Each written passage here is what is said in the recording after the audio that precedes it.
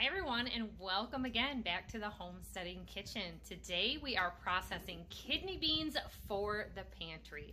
Now we don't use a lot of kidney beans in our cooking, but we've got a couple people in this house that really like a winter, cold day, fall day, full of chili in the crock pot. And the best way to do that is to have the ingredients on hand, because it seems like that is the one thing that I always have to run to the store and get. Now we missed a rainy day yesterday, the day before, and we were doing a lot of canning already, so there was no time to make that chili. And if I had it here, it would have made dinner planning on top of canning so much easier, because I could have set up that crock pot, set it aside for the day, and moved on to my canning. So we're starting with 4 1-pound bags of light red kidney beans. You can use any kidney bean you like, but I find that is the most readily available in my area. The cheapest place I found them was Walmart for a little over $1 a bag, and it was like $2.19 at Meijer. So for about half the savings, I went to a store that I might not normally go to, and after I left that Walmart store, I noticed there was an Aldi's across the street. Those discount type grocery stores, you may be able to get those beans, dried peas, lentils, way cheaper than you can at a normal chain store. So keep your eye out for that, because that is additional money savings that can really help the family budget. So I'm starting with this light red kidney bean, like I said, great value, 1 pound, and it takes about a cup per quart. Now I am canning today in quart-sized jars because the other day I was doing pints. And a thing to note about doing that is, like, these are my black beans that I did this week. These have all cooled for 24 hours. You have to take the bands off, label them, and get them put in the pantry. I only use 1 pint for my recipe. Now when I store-buy kidney beans, I usually need 2 or 3, sometimes even 4 cans of beans. So these little lids can really add up a lot. So you want to use as few of them as possible. So by doing quart-sized jars, you're going to use less. Here, we're pre-soaking. I didn't think I was going to can today because it's supposed to be about 80, but I've got the time to can, and I can have the doors open, not running the air conditioning. I don't like to run the air conditioning during canning because that cold draft can actually hit a hot jar and make it crack. So you can soak these overnight for 12 to 18 hours, or you can fill up your pot, cover your beans with water, do a little more than just covering, because they're going to absorb some of that water and they're going to expand, and you want to make sure that they are still immersed in the water. So definitely a double layer higher than what your beans are, or more. Not too much, because we don't want to waste the energy of heating excess water, and it's all going to get drained off anyway and reused in the garden. So we're going to bring this up to a boil for 2 minutes, then we're going to put the lid on it and let it soak for an hour. So use that hour time to get your kitchen set up and get other things ready that you need. I've got my 7 mason jars ready to go, and we are getting the canner ready at this point. So my canner instructions, I have a Presto canner, all in good working condition. You want to make sure your seals and gaskets are working really well. You can see here, just using regular tap water. This is non-chlorinated well water. When you are doing a lot of canning, it really suggests to use non-chlorinated water. We do cheese making, and that definitely says non-chlorinated water. All right. Now, I like to warm up my jars either in the sink or right here in the canner, and you can see they like to fall over a little bit when there's not a full canner. So I always try to make sure that I have enough full jars and empty jars, because that really goes a long way in aiding you, because you see they start getting knocked over, and when your hands are full of hot things, you don't want an accident to happen. So this is going to sit until these are ready. We won't need that for quite some time now, because after this, these are going to get rinsed, add new water, and cook for a half an hour. So the timer just went off, and see that these beans are not underwater. It soaked up all the water, and We are just barely underwater with what I did. So this was about 1 part beans, 3 parts water. And when I had done a batch of beans before, with the smaller beans, I did 8 cups of water. There's no way this would have been covered with 8 cups of water. So I'm real happy with this. We're going to drain this off to a bucket or the sink. I like to reuse this in the garden as it cools, or to give these starches to the chickens later on because they will benefit from that. Okay, so we want to give these beans a quick rinse just until the water runs clear off of them. That is flushing away all of the very fibrous, starchy substances that are going to cloud up your jars anyway. And a lot of that is stomach distress, gas causing. So definitely a good step to follow through with. So we're going to put these back in the pot, and we're going to bring that up to a boil for 30 minutes. So you can see the beans are back in the pot, plenty of extra water for cooking in because we're going to be boiling this for a much longer time. Again, maybe 3 to 4 parts water and 1 part beans. The beans are swollen. They're going to maybe take on some more water. This is also a good time to add any seasoning. You could add a few of these instant bouillon cubes or the granules at this point, and that's going to help flavor your beans for a hearty dish. This works really good for mixing in your beans with something like rice to add a little extra flavor. I usually do that with the cooking of the rice or stews and whatnot. So we are, again, doing just water. Some people like to add salt. We like a low sodium diet, so we're leaving that out. Now that being said, the water in this pot is also your liquid for your canning process. That's why we mention that at this point, because if you want a flavored juice or brine, anything like that, you can add it right to this, or you could make that in a separate pot as well, because some people want to, again, discard any of this liquid to help reduce any of the extra starches. Entirely up to you, but not necessary. This is the good time. Like I said, this is a 30-minute boil once this gets up to a boil. I like to set my timer for 20 minutes because at the 20-minute mark, after that's boiling, I'm going to put my canner on the stove and start getting that warmed up, or you can run your jars through the hot sink, boiling water, anything like that, because you need to be filling hot jars. So I'm going to get my bands and my lids ready for a scald. Again, you don't really want to boil your lids with that rubber gasket because that can help break down that rubber. We just want to scald them to make sure that they are hot, clean, and sanitary. Okay, so our time has gone by, and during that time, we used our own time to get things ready for canning and to bake a batch of chocolate chip cookies so that we can keep snacking and have the energy to keep going today. We have our jar lifter. We have our magnetic, this is for your lids and bands. It picks them up. A funnel for the jars, and a measuring cup for filling with liquid. Now I like to fill with, like I have a big strainer that I scoop my beans out first. I have to grab that and set the jars up here. I want those jars staying hot. So I left my jars here. I just got this warm, and I'm going to pull those as soon as we're ready to start filling. In the meantime, I've poured scalding water over my bands and lids, so those are sitting sanitized, sterilized, and ready to go. Now a little trick is to add a splash of vinegar, and give or take a couple of tablespoons. I just pour it in. I'm just using regular white distilled vinegar. If you don't have it on hand, you could certainly use apple cider vinegar as well. That's going to help keep your jars clean and clear. So they're going to look real nice like this instead of getting a cloudy film on them or a line from your water lime and scale buildups. So here you can see I'm just using my little strainer so that I'm not getting an uneven amount of liquid and beans together. If you just ladle that, you're going to be getting like 50% liquid in your scoop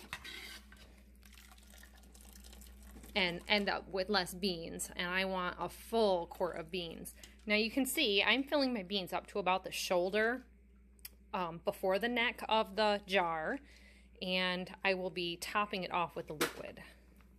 That's going to give me a good amount of beans for our chili. These are, again, light kidney beans that I am going to be using all winter long to fill our crock pot.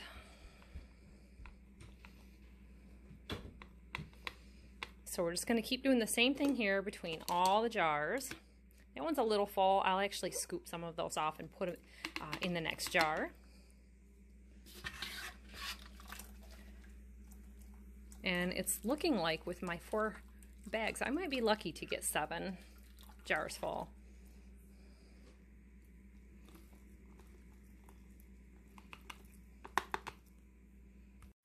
Now when my pot gets low and it's getting hard to find the beans, I don't want to mush those beans. So I'm starting to pull liquid off of the jar or off of the pot to fill the jars. And you want to leave an inch head space. If you don't leave enough head space, and that's right about to this band or just below, you will have leakage or siphoning in your canner that will actually pull some of that liquid out under pressure and end up in your water. See, now I got a bunch of beans, so I'll go ahead and pour it in that one.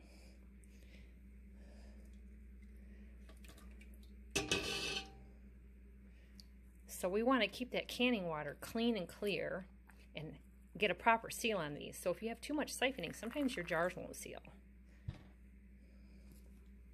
Looking really good. Those cookies in the background are looking just irresistible right now. I made sure to have a good breakfast because these projects, you'd be surprised how much time you end up putting into it. But it's a good sneak in sort of thing where you've got a couple of hours time, and we've already got an hour into the cooking and 45 minutes into prepping and soaking. So a few hours time, just, you know, it's Saturday. I'm not going out anywhere. Our area is very busy commercially with people out shopping. So I tend to set that out and do things at home. Okay, so now all of our jars have been filled, topped with liquid to within an inch. And now the hot lids and fans are going on. So the canner already has hot water in that. You want to make sure that if you heat your jars any other method than what I did today, that your water in that canner is hot, because the temperature difference would crack your jars. And that's always sad to do. If you saw some of my jars, I use my mom's old jars. I use new jars. So I have got square jars, rounded jars, absolutely new ball jars. And sometimes it can be tricky. Now this is one of those gold bands that's a little bit off-brand. And they like to not go on real good. So if I catch one of those, a lot of times I set it aside. And that can get used for like a crafting project or just discarded. Both my mother and mother-in-law canned, and I have a lot of lids and bands from my mother-in-law that were Kerr brand, and they don't seem to go on well. Okay, now so you can see 6 jars fit in the canner nicely also, but I definitely have room for 7. Like I said, some of those vintage jars, it can be a little tricky getting 7 in there. So I always test the jars I'm going to use first for a fit. Now you can see you've got lugs here, and right there, I wanted to show that. There's a locking pin right here that's going to catch that. It's going to go under that lip. So you want to make sure that you're all lined up properly. This isn't going to go on correctly if you don't have it lined up. Now there's a little notch here that says close and open, and it lines up with this little raised plastic mold in the handle. And this canner's already been used this season, so we know all our seals are good. We've been using it this week. So we've got this temperature on the burner turned up to about number 7, 7.5 right now. And what's going on back here is it's very hot. and we're going to let this build pressure. Now, as it builds pressure, right now it's showing that there's no pressure indication right here. That's what this is, your pressure indicator. Our weight goes here later on, and that's what this is. And it starts rocking at about 13 to 15 PSI. Your recipe is from like the USDA website on canning dried beans. That's what I'm using today. They're standardized for 1,000 feet, like I have previously said in other videos. And for our area, you can punch in on the internet your actual address or your town to know what PSI you're supposed to be doing your canning at. So I'm at 10, so right about 10, and it's not easy to keep it steady at one setting. So this is a Presto canner. I also got a Miro canner, and they work both equally well. This one, however, has the actual dial gauge for me to look at, and I like that because I can actually know, not just from sound, from looking at my gauge. So sometimes it creeps up there to 15, and I just turn that temperature down a little bit to help conserve some of the energy. Not doing that. I'd said in a previous video that I was doing about energy savings and the high rates kicking in at 3 o'clock. That is not so on the weekend. So this day being Saturday, I can can all day long and it's not going to make a difference. There is no peak charge for me using my electric stove. So you can just hear when this gets to be a white steady stream. Set the timer for 10 minutes and we're going to let that vent. You don't want to go beyond that too long because what's happening is you're losing steam from your water inside of your canner, and that's what's going to create the pressure. So this is going to come up letting us know that it is gaining pressure, and it can come up before the weight is on.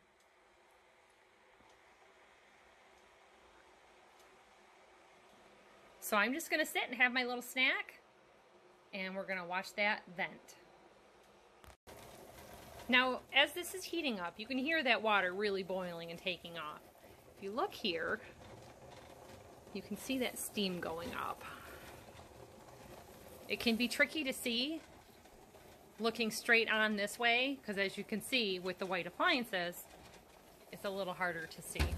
While I was waiting for that to get going, I washed up all of the canning supplies, so we're full on another second or third load of dishes today. I don't use the dishwasher much because of that, because it's just a lot of constant, repetitive, quick washing. There's no reason to run that dishwasher for so long. Now you can see here we're getting a little bit of water buildup. There it goes.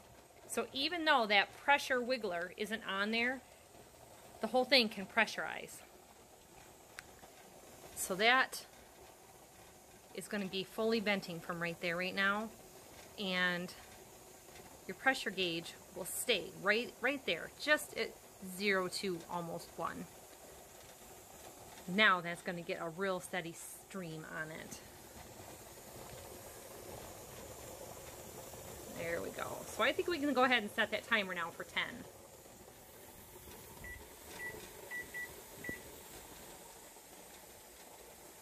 So as soon as that timer goes off, we'll put the jiggler on it, or the weight. There's a lot of numbers in canning, and I'm sure I misspoke earlier in the video. When I cooked my beans, I cooked them for 30 minutes, and I'm sure I probably said an hour. It was an hour soak, 30 minutes cooking.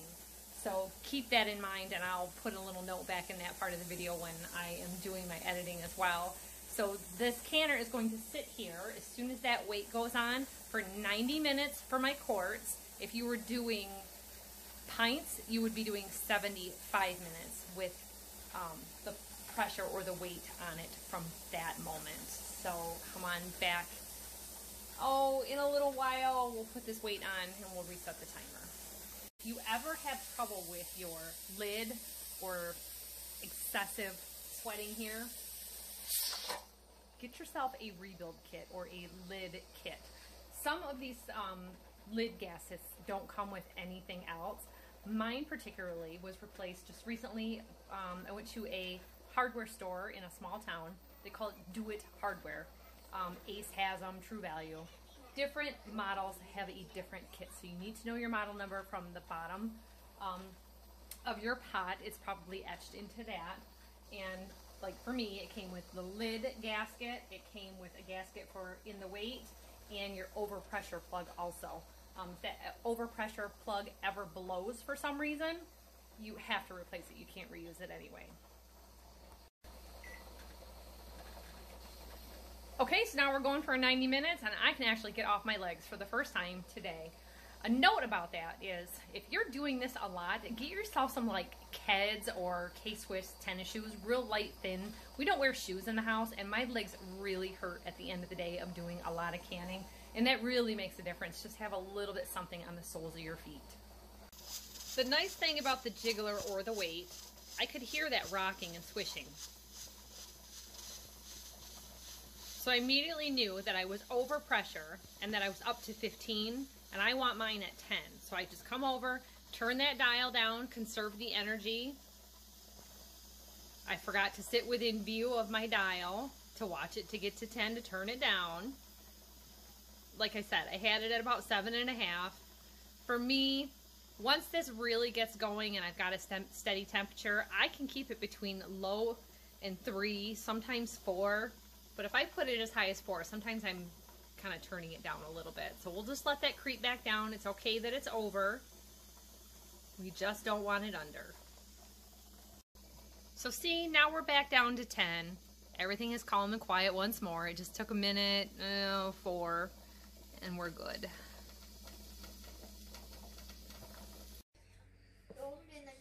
So your indicator here, you're off pressure.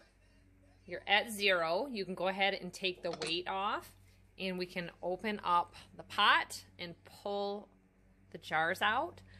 Putting the jars on either a wood, like butcher block, cutting board, or a towel. Even with a wood board, I like to put a towel on them anyway because they're coming out wet.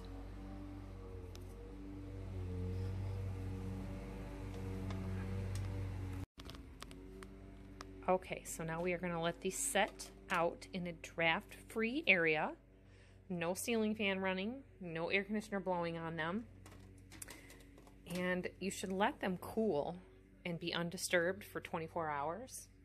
So tomorrow I will come back. Most likely I'll check on them in the morning. It's already getting to be evening now, and I'll pull the bands off to check to make sure that the jars have sealed. And sometimes you can hear the popping noise. That's normal. That's the jar sealing as it's cooling. A lot of times it's already sealed in the pressure canner. It's a little bit different than with a water bath canner. So we will make sure that they're all sealed with the bands off. Put labels on them. Now some people like to store them in the basement or in your pantry with the bands off. I like to leave them on loosely. The reason for that being is if you have a false seal, which I give them a good tug, I know they're sealed, that loose lid here, not the band, is going to tell you that this is bad. Always check, sample, smell your product before using it. Check for discoloration or odd odors and dispose of anything that may not be good and food safe.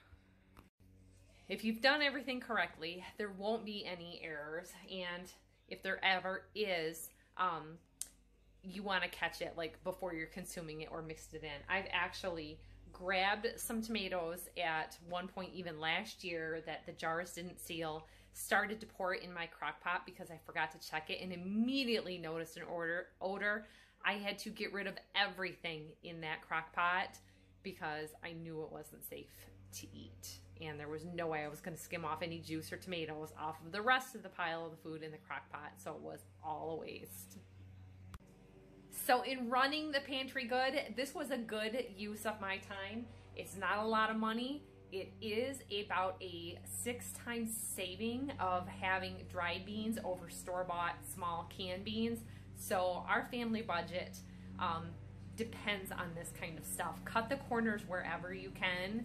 and to be able to have this at home instead of running out to the store, because that's where it really gets you at that $3-4 a gallon price, and this week it's $4 a gallon. So I'm going to be staying home today and not running out in the rat race, because my pantry is getting stocked right here with dry goods that I picked up during the week when I was already out, knowing that this was coming. We're going into a hot spell, and I'm going to be taking a break from this because we're going to be doing other things. So watch those playlists. Check out our farming videos this week, because that's where we're going to be. And we'll see you next time. Thanks for watching. Bye-bye.